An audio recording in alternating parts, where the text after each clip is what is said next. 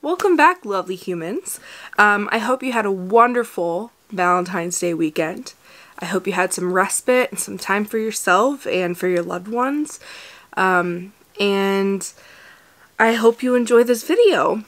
My name is Candy B, and I'm here to talk about some books and some other things. A little later on, you're going to see that I spent some time talking about how I procrastinated for a little while.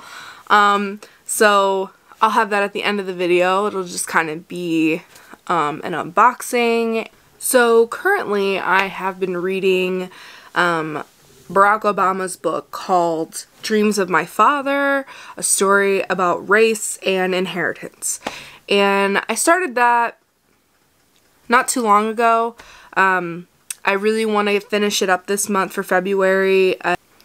Spend some time with it and reflect with it because it's been really interesting so far.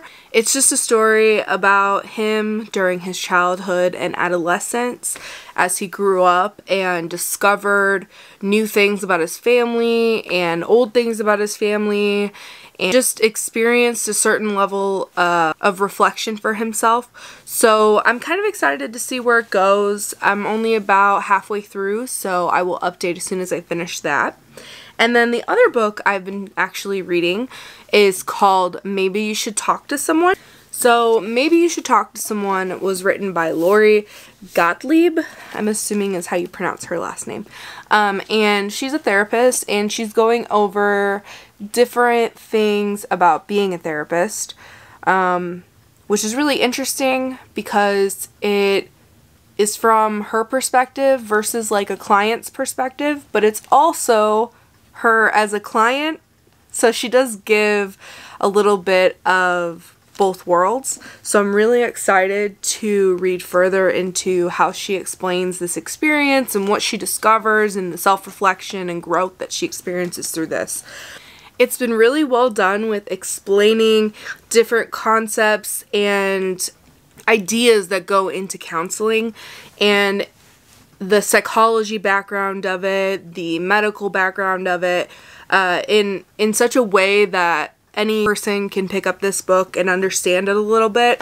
And she also really does a good job of adding in humor and talking about the clients that she's had and the different dilemmas that they were going through. I've made it up to chapter 30 so far, and it happens to have 4 parts, and it ends with chapter 58. So I'm really excited to continue this book, and I hope that I have a really good review at the end of it because I do look forward to seeing what happens with the writer and her journey. Other than that, I do have a few plans for a few books that I want to read. Some of those books are actually going to be related to looking at one of these wonderful things that I just got.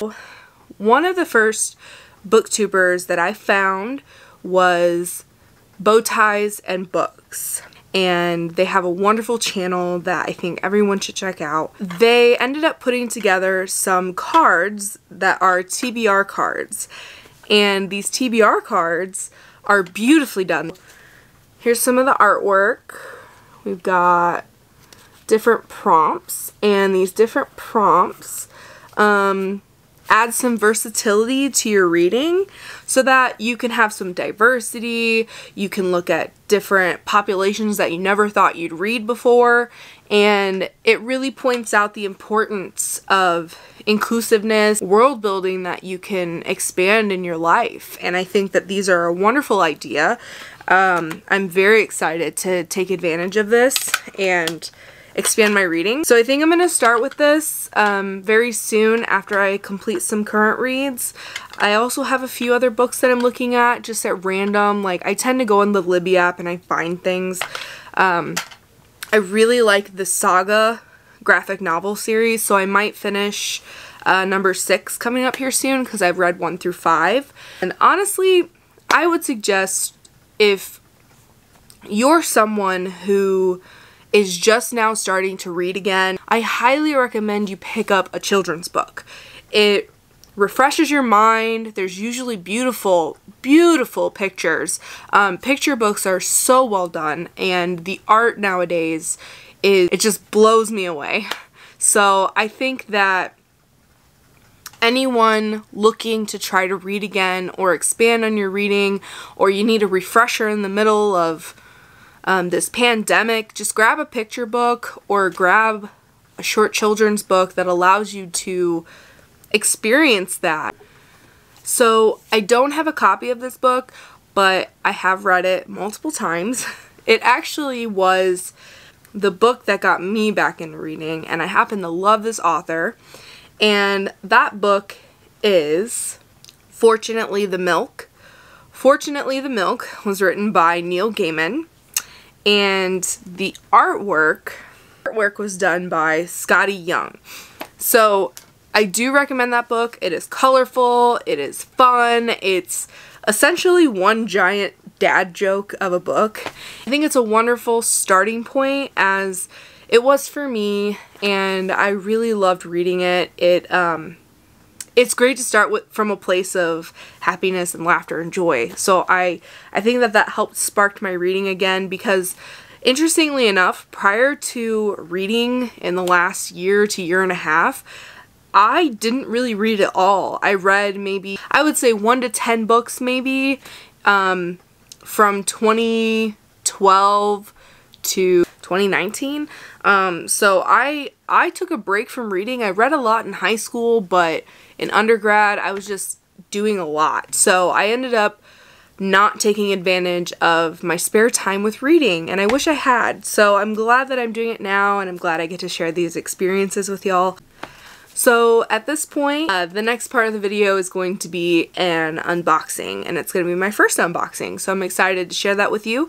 I did it outside in the middle of a blizzard. If you want to tune into that, keep watching. Otherwise, I hope you all have a wonderful day. Thanks for coming to my Beehive, and I look forward to sharing some more content later. Okay, so I tend to film when this is happening, and I just like the outside. So today I wanted to do an unboxing because for the last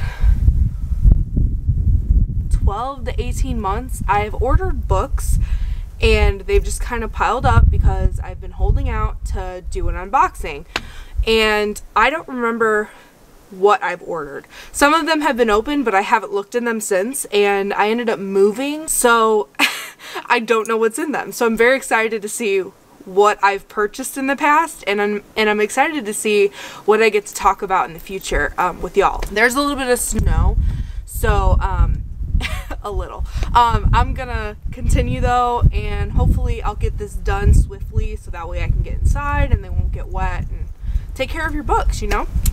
Okay, so first I'll start with this one, which is from Waterstone, which is in England, and they had copies and sales for the books that I was wanting at the time. I do remember that much, so we'll see. I know that I ended up ordering this after watch a BooksandLala video and a few others, so let's see what I've got here.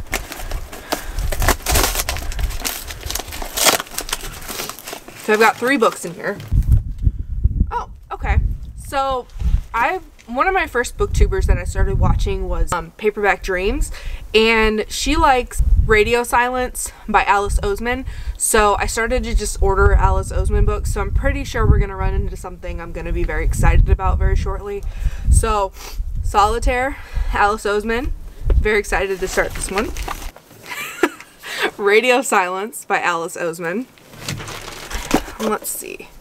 Oh, Little Women. I'm actually really excited to get at this because I tend to be one of those people that doesn't watch movies or television shows without reading the book first. Sometimes I do because I've heard that it's usually the equivalent or better. I'm excited to do this because I do want to delve in and then kind of maybe do a future vlog or review of the movies and see which movie I liked the most. I've heard the 90s version is great. I've also heard that the new one is fantastic because I'm a big Florence Pugh fan, so I'm excited about that. Okay, next I've got, oh, okay, so I am a huge fan of Avatar: The Last Airbender, Legend of Korra. Like, I love that entire universe. I've been watching it since I was a kid, and it's probably in my top 3, but also low-key probably my favorite show of all time. Just the writing is great. But I love Zuko, and I love Dante Basco, Rufio. And I bought both versions so my partner and I can read them at the same time. I'm excited about that as well. And it's not too thick, so I think this should be a good like weekend read. Oh, okay. As aforementioned, Heartstopper, Alice Oseman. So this is the one I was talking about that I was suspecting I had a copy of. I know a few other booktubers that I watched had read this book and they really liked it, so I'm excited. So I've got Heartstopper 2 and 3. So at least I have the 3 and I can just finish them all in one go if I want to, or take it at a slower pace. We'll see, but I'm happy I have all 3. That way I can delve myself into that universe, and I have heard that it's been confirmed that there's going to be a television show, so that'll be really exciting. It looks like I'm down to my last purchase. This is exciting because I'm cold now. There's like no tab to pull this, so let me see. Okay, let's go that way. It has like a perforated section, so we'll just go with that. I actually was trying to rent it from the library, and I heard on multiple channels that in terms of the cover art, I've heard that it's very, very beautiful in person, and I'm glad that I ended up buying it. I believe it's pronounced Elatso, so I'm gonna go ahead and dig into this soon, I hope. I'll just update as soon as I can on whatever else I read. I tend to rent from the library, and I also on the Libby app. The Libby app is really great. You can hook it up with your local library, and then you can rent audiobooks, and you can rent like the digital ebook version. So it's really great if you want to expand your reading, and it's just at your fingertips, and it can go to your laptop. Many of your local libraries have these copies of books where you can have the hard version, so support local libraries. That's my plug.